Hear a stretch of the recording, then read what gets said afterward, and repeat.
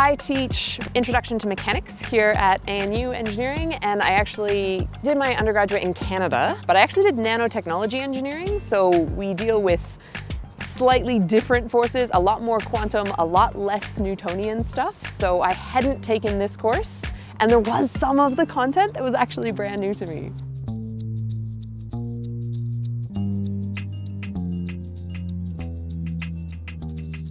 I had never taught it outside of a pandemic, so it didn't really change for me. It wasn't a last year we did it this way, it was just how it's gonna be.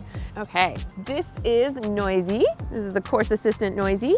She keeps everybody on track. And I initially included her because it was always gonna be impossible not to hear her in the background of Zoom lectures.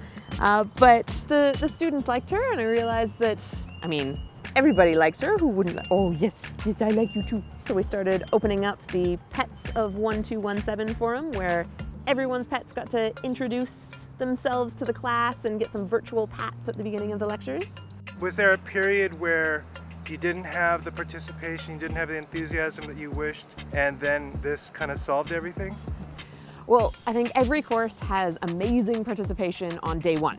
Everyone is there, you get nearly full lecture attendance, but then it drops off pretty quickly. So we had a couple of little jokes about, at first we did a little word cloud about, what it is you're hoping to get out of this course, and noisy was one of the biggest words there.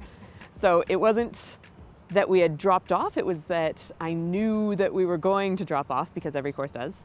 And she was popular, so I thought, let's use that.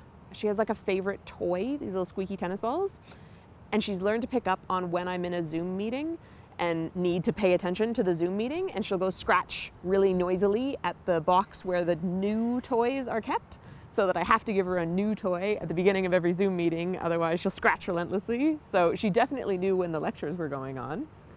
And it was a new toy that doesn't have a squeaky ball in the middle. Oh, it does have a squeaky ball, but then she takes it to another room to, she'll just play around with it. She's much noisier when she's scratching at the box. Ah, okay. Yeah. So she learned how to use noise to blackmail you. Yes, she did. So the force vector F can be expressed using the position vector R. So R is that relative vector here. The class would submit photos of the pets that they were either isolating with or were missing because of isolation. There was one dog, actually, one of the students whose dog was generally with her through the lectures, just on her lap, and she informed me of this, and that if I were to say certain words over the lecture, I could get that dog excited. So there was that. Most of the other pets were only there virtually or for short visits. So did you take her up on that and try? Oh yes.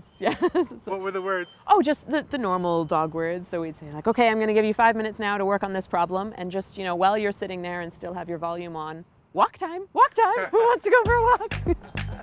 And we did have a couple of other sort of ongoing little inside jokes throughout the course. So if you weren't really into the pets, we had a few other things that you could do.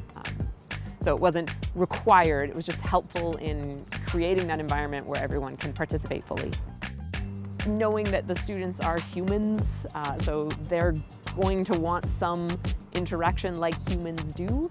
So throughout the course, that was an element of what we did. We were pretty casual, but friendly and there and present. So for the people who were isolated and didn't have a lot of human contact, we'd have real, genuine interactions through our lectures. And Noisy says, squeak, squeak.